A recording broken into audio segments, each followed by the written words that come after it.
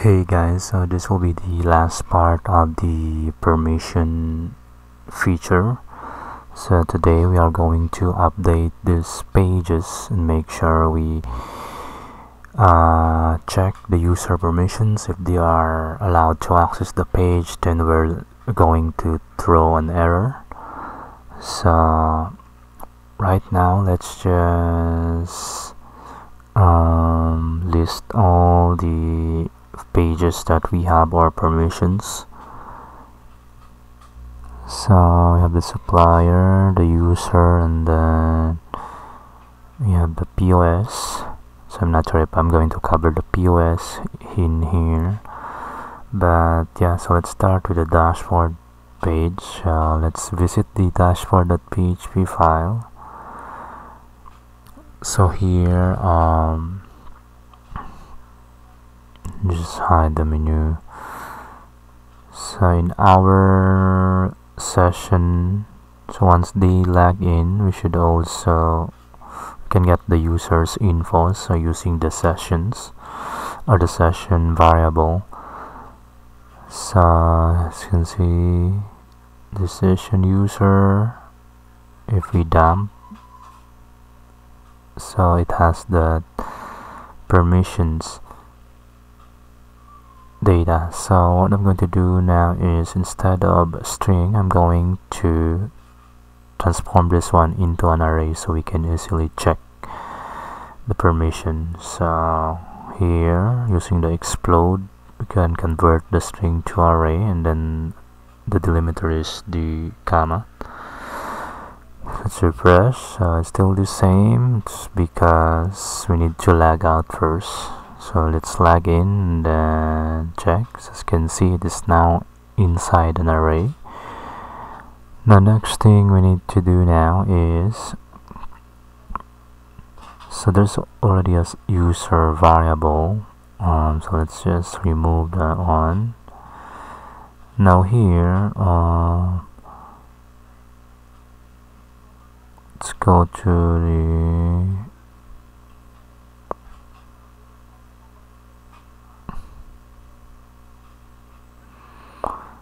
our main content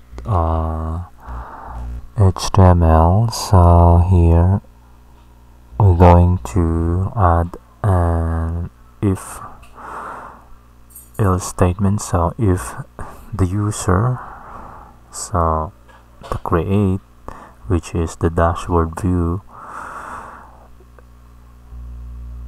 if the user, if check if this has this permission, then we'll going to show the content of the dashboard page.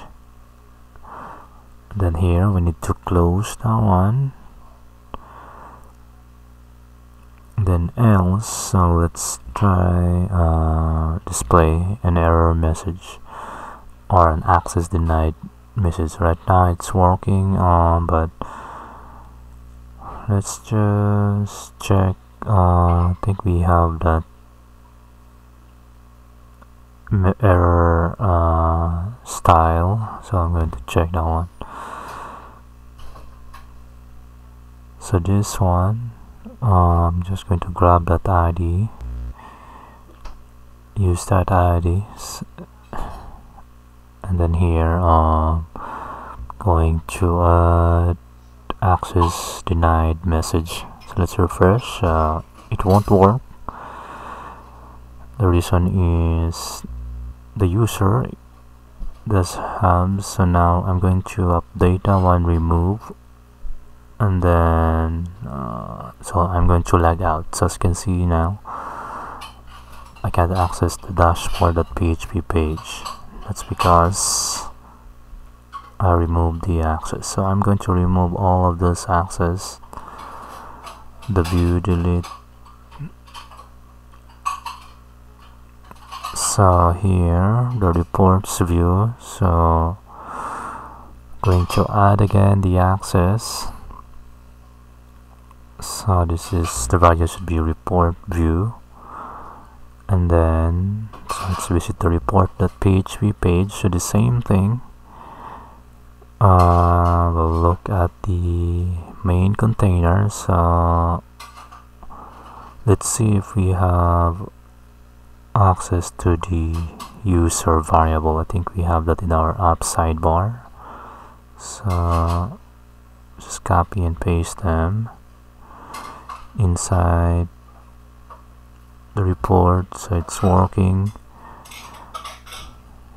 So now for our purchase order, so the same thing, let's grab the value. So this is PO, and then here I'm going to do now space view orders. Let's visit the view order.php file. So the same process, just copy. So let's just check first this user. I think we included it in our sidebar. So yeah, that's correct. So we don't need to declare it again. Space that one, and then the else statement. And then here, as you can see, it is now access denied. So let's visit the product that order PHP.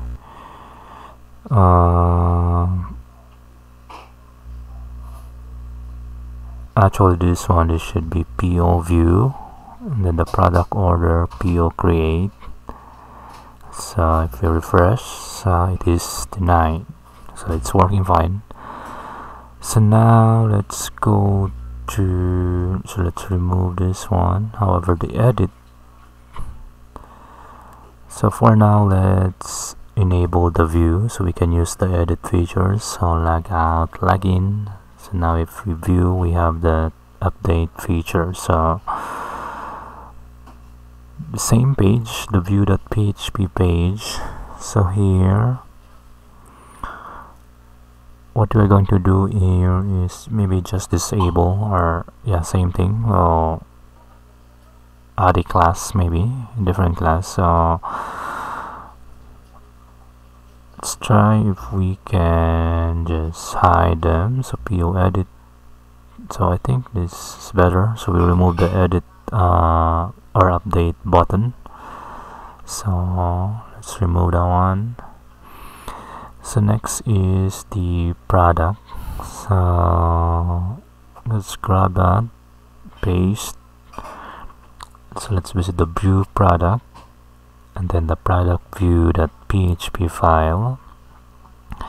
So let's grab the main if else statement, and then also the error message, and then here the correct value. So as you can see, it's working now. So now let's go to product add.php file. Where's the one? This one. Just copy this one, and then add the else statement. And then let's update use the product rate. Refresh, so it's now denied. So now let's enable the view so we can use the edit and update feature. So again, going to log out and log in. So now we can use the product. So let's edit. So now we'll add the edit command. So let's just copy this one, or the edit permission, copy that one. So here, as you can see, there are buttons. So I think we'll just add here. So once the user is allowed to delete or update the product, then let's add that class. Else let's make it empty. So let's try. Let's just add correct closing tag. So this one, that's the correct one. Also here we're going to update that one. So now So here, let's update product edit and then the product delete. Let's refresh. So as you can see, there's an error. Let's remove them. So now it's just refresh. So I think this is, we'll add a class here, access denied error, and then here we're just going to add a new event. So if that class is access denied error, then we're going to prompt or alert access denied message. So let's refresh. As you can see, we have that access denied. So next is the supplier. So here, the view supplier view, just copy that and paste inside the main dashboard or the content file. And then, so let's copy the supplier values.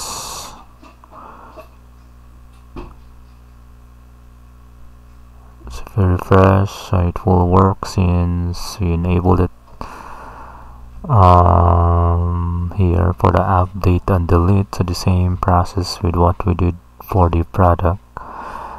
Here we're going to copy and then paste the class, and then we are going to update supplier create, and then should be supplier delete.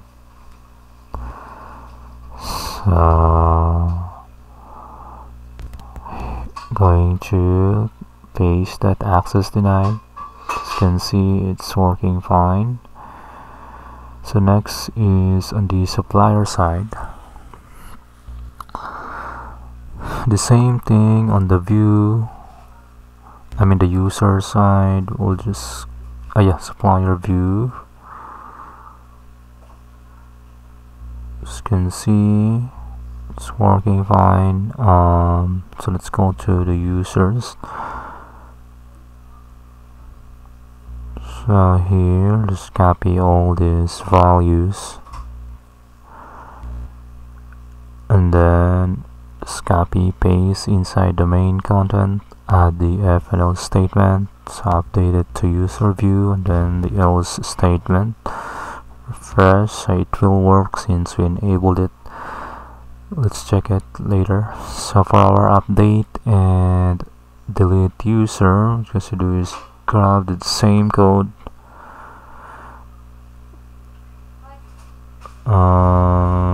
here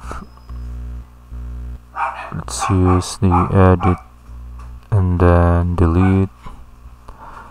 So fresh,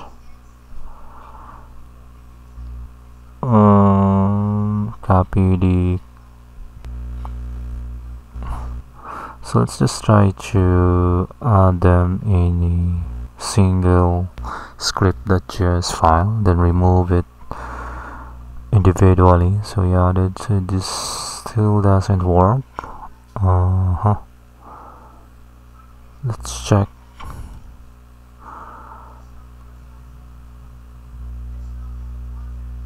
So make sure we add that JavaScript file, then add the dynamic parameter. So it doesn't work, and as you can see here, seems like we already added it. So let's just remove this one. Let's visit that app script. I think we added it in that page. So remove this one.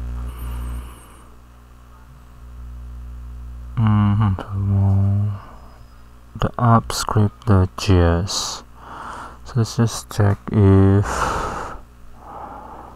so here in our script.js, make sure we're using class list or declare the class list. So let's refresh. As you can see, it is now working. So now we can remove all those view supplier. We have that. Can remove the view product, remove that event. So now in our user side, same thing, can copy paste the if and else statement, and then we need to update the values. It should be user add. So now I created an admin account. As you can see, it has access to all of the products or features. So what I'm going to do here is to test, make sure it works.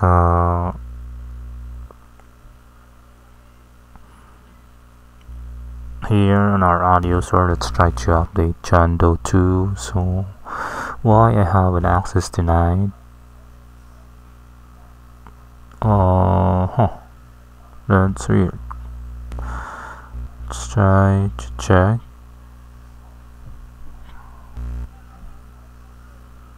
I do have user create and other permissions. So let's check in our login.php file. So this should be user permission. As you can see, we have another variable, so we'll need to create a new variable. So user permissions.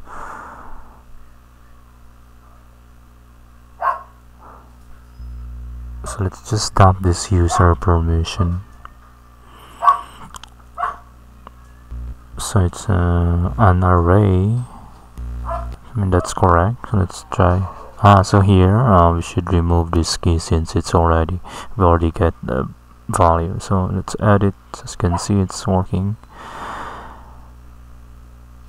So now let's try to update Jando. They can create view, create, so log out and log in Jando. Create, then view, however can't delete or edit, so it's working properly. As you can see, denied. So basically that's it, and thank you for watching.